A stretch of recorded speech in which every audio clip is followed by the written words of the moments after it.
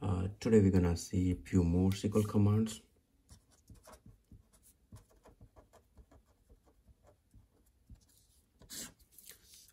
First command is create. Create command used to create any tables in database or create any database. So in this example, we're gonna take create table. So let me write it down, syntax for create table. It will be create table and then table name. Let's take example as an employee. This is table name.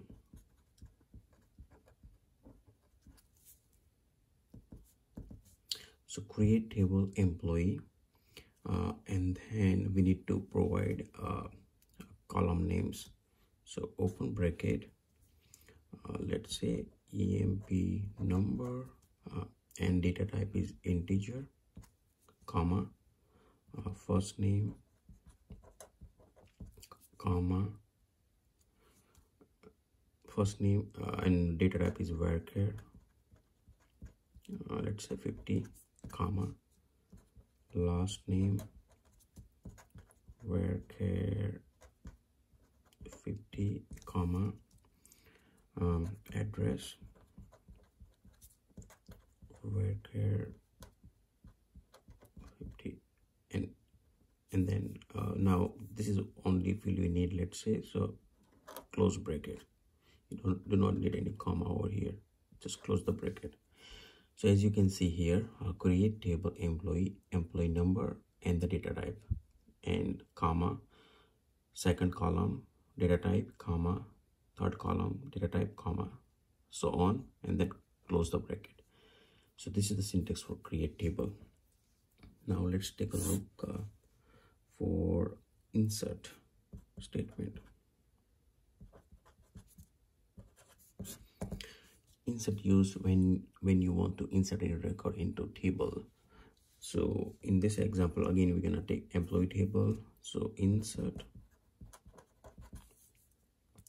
into employee. This is the table name, and then we need to tell all the field name which we want to insert into. So employee number,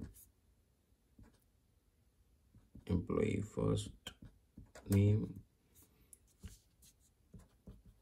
employee last name, and what was address, bracket over. Now we need to provide values.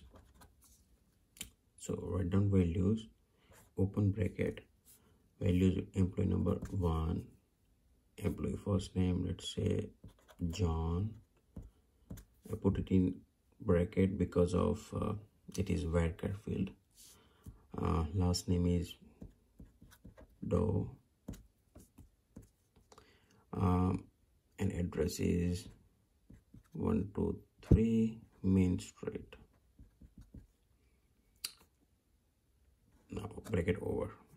So with that, as you can see, insert into employee table name, and the all field we need to mention which we want to insert into, and this is the value we want to insert. So for employee number 1, John, Dow, and 123 Main Street. So this is the insert statement. Now alter table. Alter is if you want to do some kind of modification. For example, let's say if you want to insert any new column into table, or you want to add is the preferred word actually.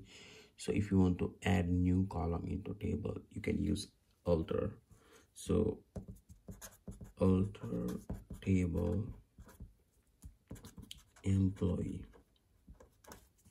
So alter table employee, add, and we want to add new column, let's say email. So this is the new field, add email, and the data type varchar, let's say 255. So with this syntax you can add new column. So here while creating, we use total 4 columns. Now with alter statement, you can add one more column over here as an email address. Now next one is drop. Drop is just dropping the data as well as a table structure from database. So if we use drop table syntax, it will completely delete entire data as well as the table structure from the database. It's kind of wipe out totally. So syntax will be drop table and the table name. Simple. That is, you cannot use any where clause or anything. If you wanna delete some set of data, not entire table, then you can use delete statement. Let's cover that one too.